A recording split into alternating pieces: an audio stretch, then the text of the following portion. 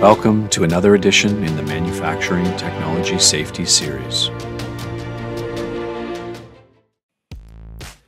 The pedestal grinder is an abrasive tool which is designed to remove material such as sharp edges, welding spatter, or other unwanted material from the surface of your project. The pedestal grinder uses this abrasive stone in order to grind away parts of the metal.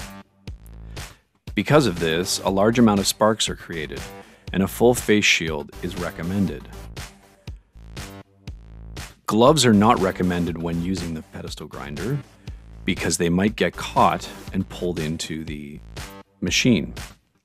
When using the pedestal grinder, only use the face of the grinding wheel, which is the part of the grinding wheel that is directly in front of the operator while during operation. Use the work rest on the pedestal grinder to support your material so that it does not get caught. A few important points to remember for the grinder. Never wear gloves. Always use the work rest to support your material. Only grind using the face of the grinding wheel. And wait for the grinder to come to full speed before commencing grinding your material.